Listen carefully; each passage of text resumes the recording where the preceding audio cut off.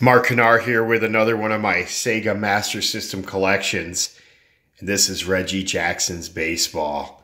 Mr. October himself is on the front cover. And let me tell you guys something. There's another game that's almost identical to this game called American Baseball. I think when the game came over, they used Reggie Jackson as a focal point to sell their baseball game. If you play American Baseball, basically the game is identical except for the very first scene when you turn the game on after it says Sega. Just a guy who looks just like Reggie Jackson, but without a mustache. And it says saying Reggie Jackson's baseball. It says American Baseball. And I used to play this game a lot. It was one of my favorite sports games in the 1980s and early 90s when I first got my Sega Master System. I think it was probably like 89. I was like in 4th or 5th grade. I remember getting a Sega Master System. I saved up my money. And the only reason I got a Sega Master System was I went to a store called Toy Liquidators and I could buy one for $40. And I was really glad I got a Sega Master System. It was a really great system.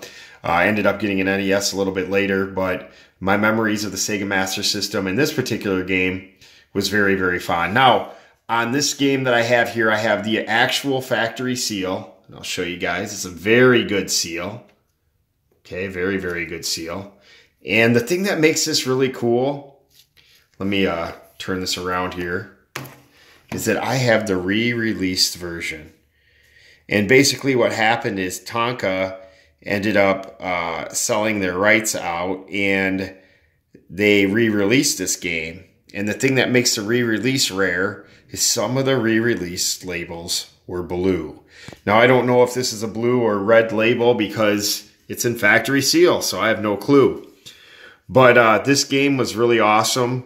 Reggie Jackson Baseball had 4 options, I think, at the beginning. When you first turn it on, you could do just an exhibition game. You could go to a tournament. You could do a home run derby type style game. And then there was also, I don't know why this was on there, but you could just watch computers play each other.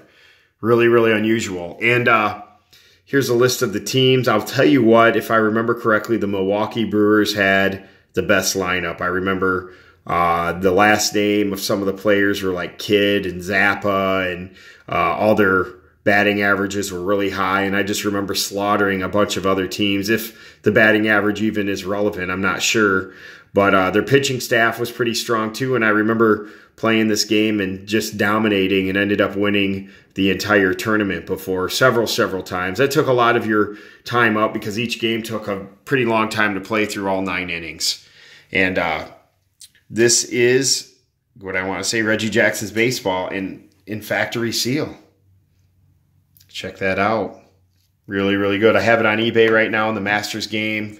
Kind of expensive because I personally just want to keep it in my inventory, and I like to show people what I have.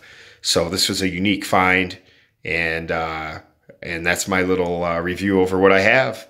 And I'll talk to you guys later. You guys have a great day. Bye.